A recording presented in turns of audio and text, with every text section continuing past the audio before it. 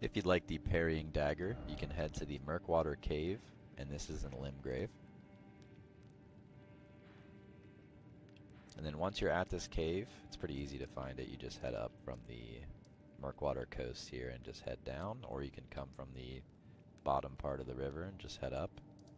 But once you're inside, you need to locate Patches and make him become a vendor, and then you'll be able to buy the Parrying Dagger from him.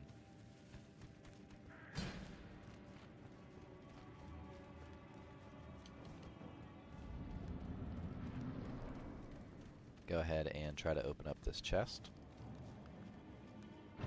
and that will spawn Patches in. Well.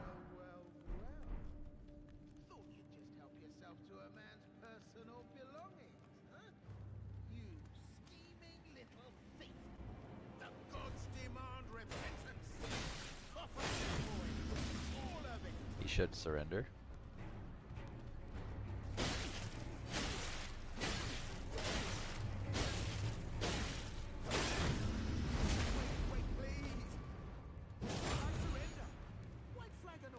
Almost killed him.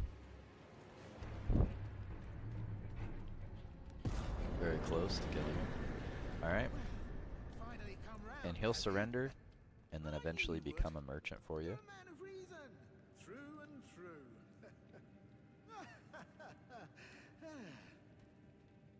What do you... Now, how did I took you for an innocent... water... Say forgive and forget. In exchange for... Honestly, frankly. So don't be... I'll be ready to... No, I'll be ready to...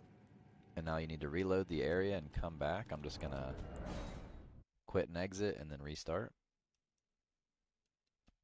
If you've been to the Volcano Manor, he will be up at the Volcano Manor instead. If you haven't been there, he'll still be here. And as you can see, he is not here for me because I've already been to the Volcano Manor. So I'm going to make my way up to the Volcano Manor. If you take that chest right there, it'll trap you and take you to the Mistwoods, and then you won't be able to fast travel. So I'm just going to go back to the entrance and then fast travel up to the Mount Gelmer's place, Volcano Manor.